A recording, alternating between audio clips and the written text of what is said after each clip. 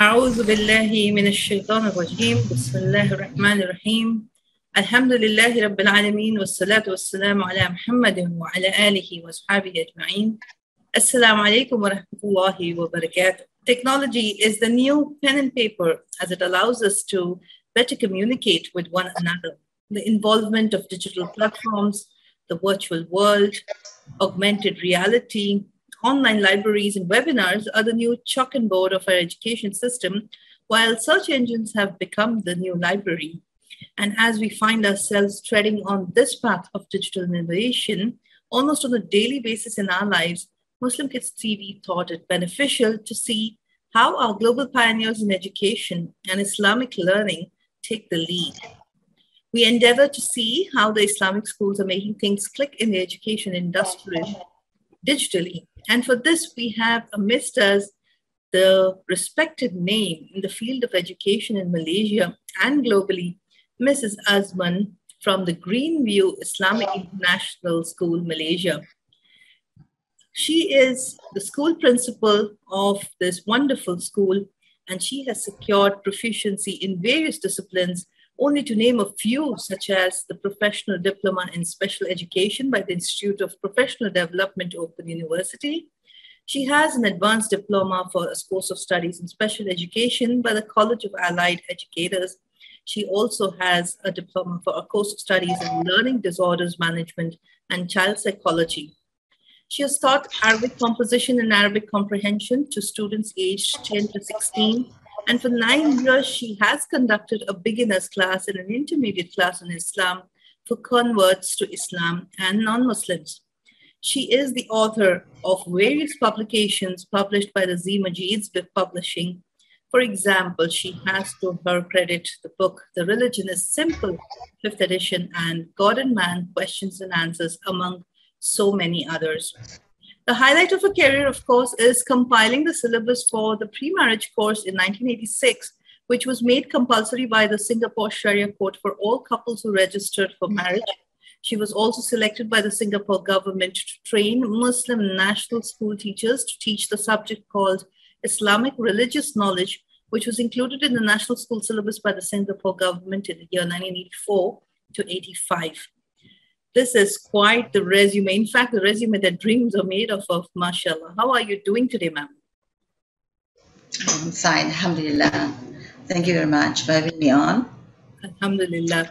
My name is Safa Ahmed, and let us begin our session for today by a hadith that we are constantly reminded of, where our beloved Prophet Muhammad sallallahu alaihi wasallam has stressed on the acquisition of beneficial knowledge for all.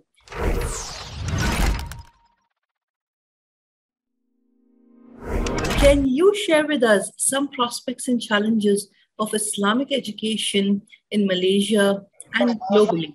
I think there is a growing demand for international education as we move towards a globalized world. Having a good command of English is a good asset as we have to move towards an international globalized community. We need to have universal values education to make us thinking and caring global citizens, which is our motto in Greenview Islamic International Schools. This is why Islamic education is very important, because it provides universal moral values from which a globalized community can benefit and live in peace. Having said that, we want to acknowledge the fact that Islamic education is actually an international education. We cannot do without English, geography, history, sciences. We can't do without that. Simply because many ayahs in the Quran mention some scientific facts. And if we don't know them, we will not be able to appreciate the ayahs properly. Even like in geography also, there are ayahs that talk about how the mountains are like,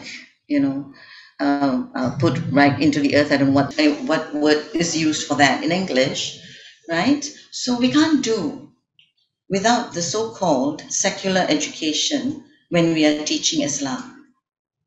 So we have to give equal importance to what the West has separated from knowledge in Islam.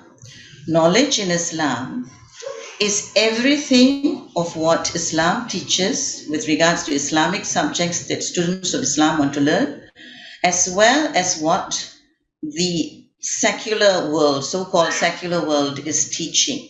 That is knowledge in Islam. We cannot deny that, can we?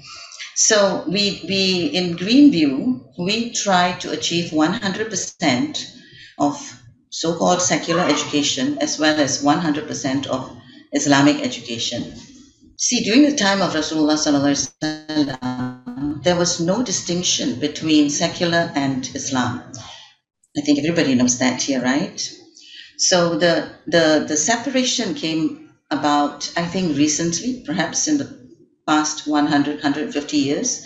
They decided to separate secular education and Islamic education, therefore giving the inference that Islamic education has got nothing to do with secular education, which is totally wrong Islamically.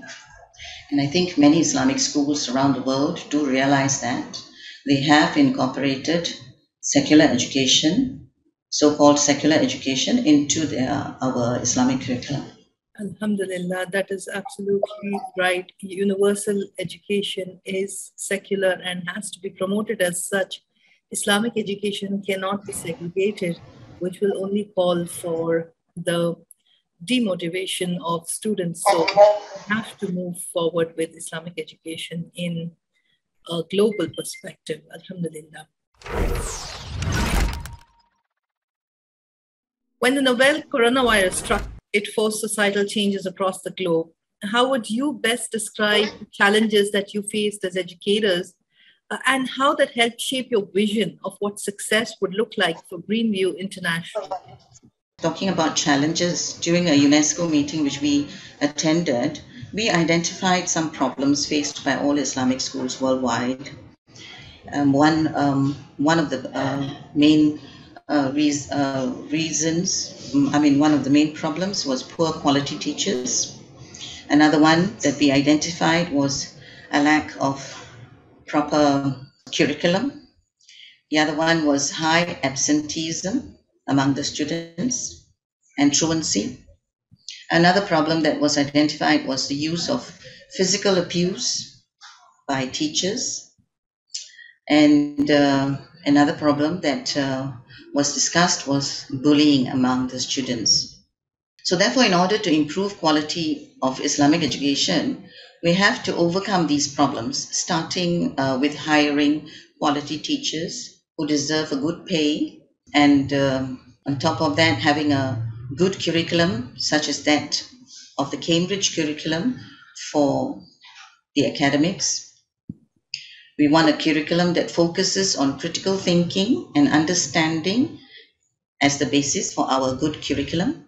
And this is in line with how Allah teaches us Islam in the Quran. How Allah teaches us Islam in the Quran, He tells us to think, He tells us to ponder. Most of the ayahs in the Quran will end with أَفَلَا تَعْقِلُونَ أَفَلَا تَتَفَكَّرُونَ, do you not then reason, do you not then think, So the thinking facility is just about the only thing that differentiates us, human beings, from the animals. And that is what we call it reason, isn't it? Reason is the only one that differentiates us from the animals.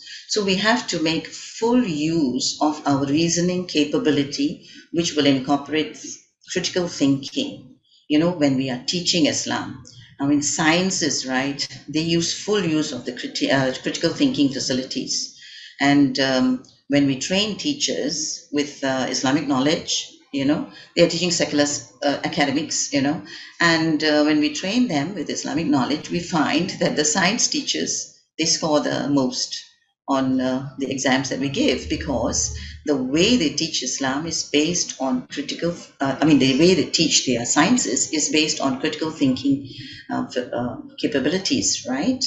So in the same way, when we are teaching Islam, we want to do that as well.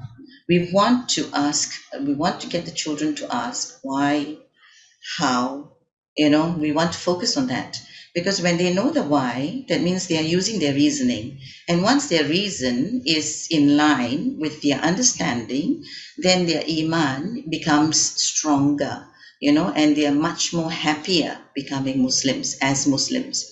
Most of the Islamic rules and regulations, they are in line with our critical thinking facilities. They're in line with reason, right down to like even issues like inheritance issues, why the females are getting a lot, half of what the males are getting. That is in line with our reasoning facilities. And right down to polygamy, although most women don't like it, but the fact is, the benefit is there for the society as a whole. So we need to focus on that when we are teaching Islam. Therefore, in order to improve quality Islamic education, we have to overcome these problems, starting with hiring quality teachers who deserve a good pay, having a good curriculum, and making sure that our teaching focuses on critical thinking and understanding. The amalgamation of critical thinking with the prospective Islamic education is the way to move forward, as you have rightly pointed out the perks and the benefits of doing so. Alhamdulillah.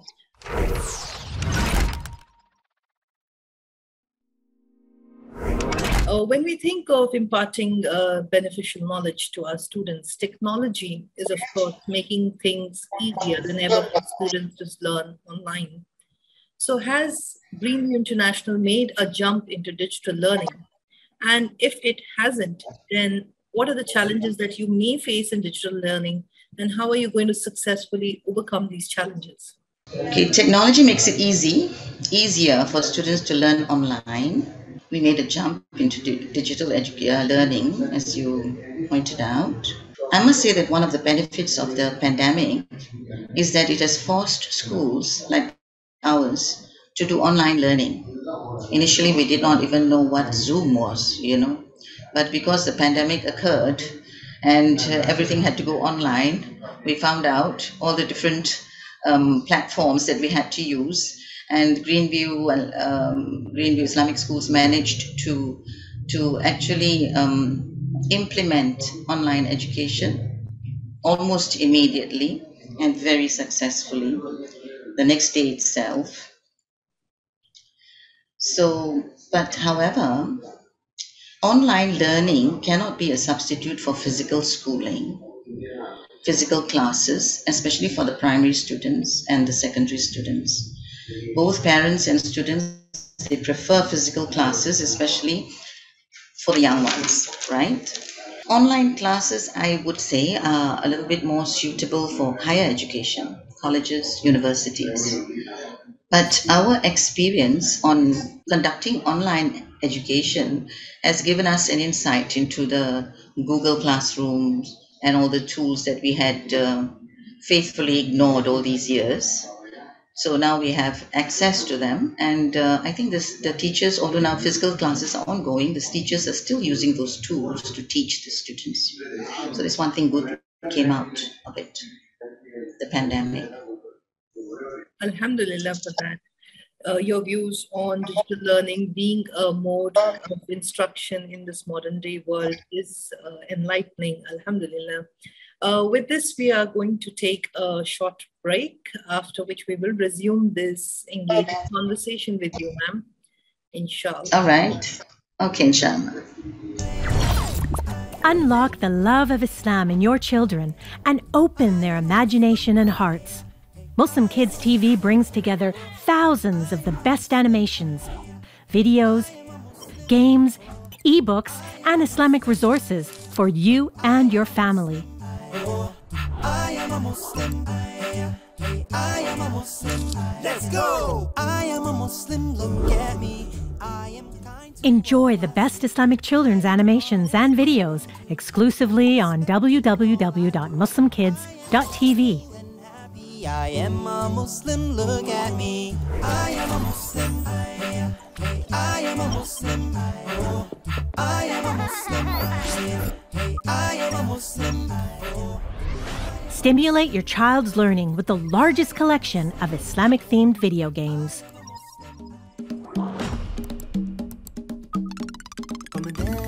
has come and gone. Eid has dawned upon us. Thank you, Allah, for this blessing. Thousands of ebooks celebrating the Islamic history, culture, and values. Thank you, Allah, for this blessed day. Eidun Sa'idun, Yawmun Farhanun, Yawmun. Unleash your child's creativity through endless hours of to-do-it-yourself activities. Yawmun Jamilun, Yawmun Farhanun, Eidun Sa'id, all over the world. And there's Keep the Quran close to their hearts with our special Quran app. of brotherhood, a time of peace. Muslims are singing praises to Allah. Allahu Akbar, Allah. Muslim Kids TV is developed by leading educators and supervised by a community of religious scholars from around the world. Al-Fitr, can you think of anything neater than parties in the streets, hugging friends and so much to eat? The food's much sweeter now that Ramadan's completed. Loved by families, educators, and especially children. Come celebrate Eid with me, with me. It's time to have a big party. Wear nice clothes and eat some. Muslim Kids TV is available where you want it and when. Enjoyed on mobile, web, and on leading smart TV brands. Muslim, look at me. I am a Muslim. Your whole family can watch anytime, anywhere. I am a Muslim. I am a Muslim. I am a Muslim. Muslim Kids TV, building a better Muslim generation.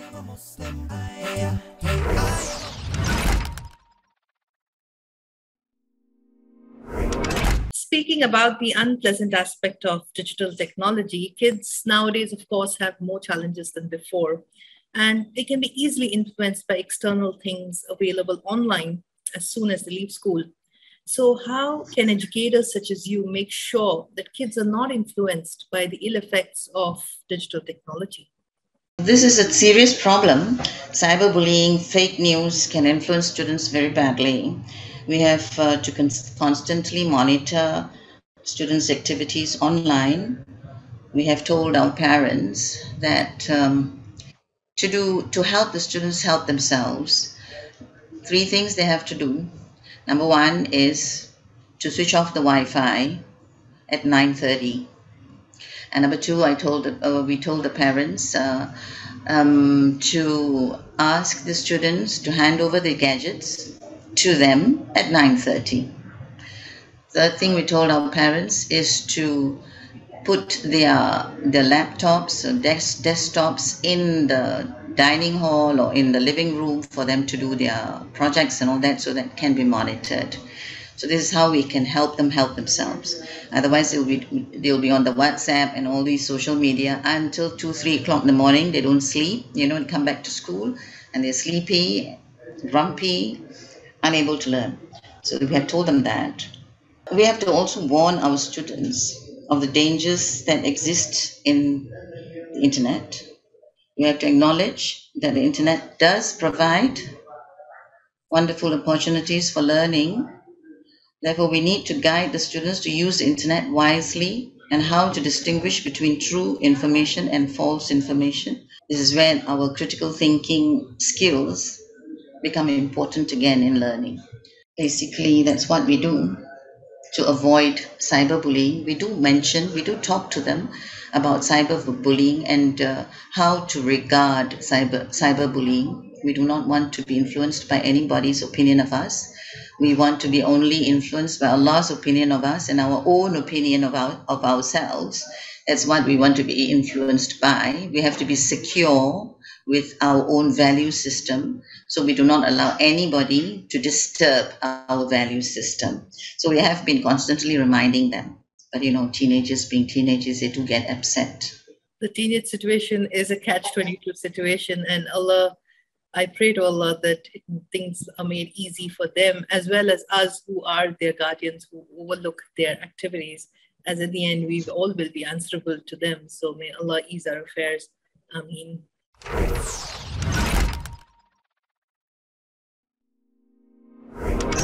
Every day is what you make of it. You don't just wish for it, we work towards it.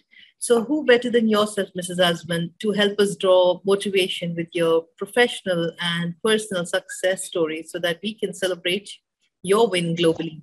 Can you let us in on a few success stories that help shape the education system in Malaysia and maybe even globally?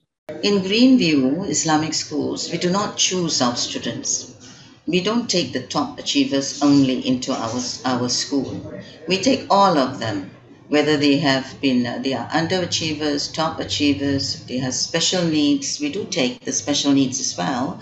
But however, with regards to the special needs, the SEND children, we take in only those with dyslexia, or those with ADHD. If it's ADHD inattention or ADHD, I forgot the term, but there's one ADHD where they do things without realizing it. I can't remember. We don't take that because some ADHD children, they will push, pull, box, punch, we don't take them, right? Because it disturbs the other children.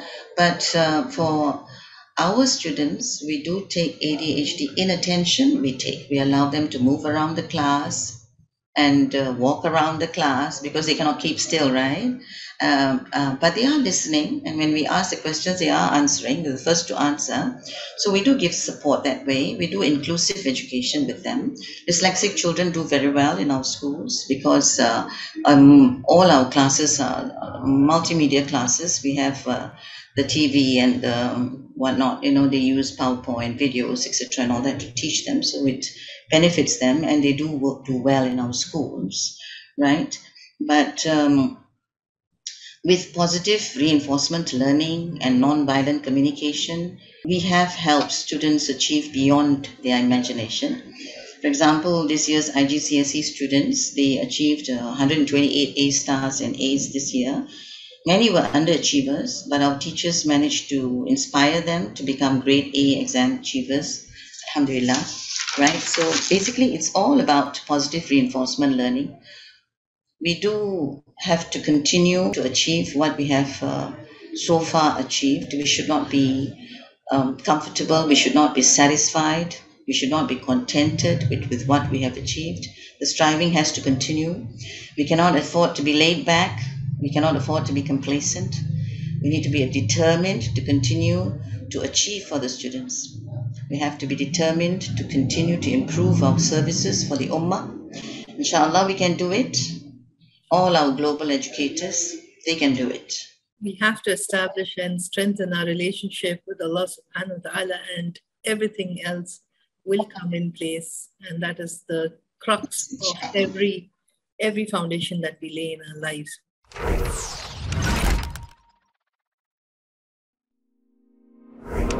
As we come to the final leg of our conversation, setting an example henceforth, what can fellow educators the world over learn from you, Mrs. Azman? I think all schools worldwide, Islamic schools, strive for the same goals, to give quality education to their students. We have to be determined to improve and upgrade our methods of teaching, our facilities to help students fulfill their potential. Teachers' training is very important.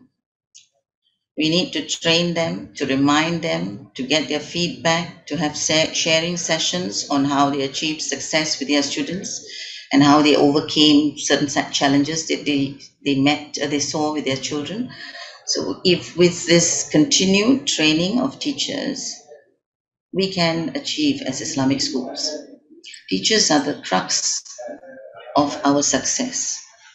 We place a lot of importance in getting in teachers on board.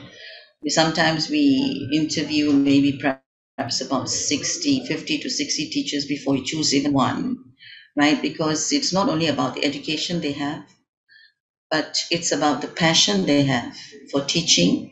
It's about the compassion they have for the students. It's about the empathy that they have for the students. So most of our teachers in our schools are very caring, very kind, very compassionate, very concerned about each and every child, which is why I think Greenview Islamic School has it easy when it comes to teaching and learning, with regards to achieving good grades for our students. That is wonderful to Let's hear. hope the same for everybody around the world. Yes, absolutely. Alhamdulillah.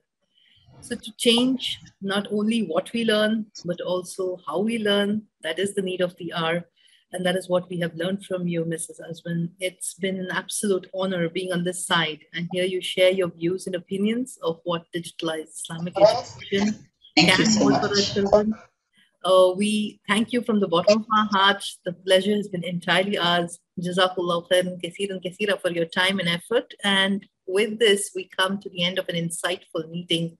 سبحان ربك رب العزة عما يصفون والسلام على المرسلين والحمد لله رب العالمين. السلام عليكم ورحمة الله وبركاته. Alaikum assalam. Thank you very much for having me on board.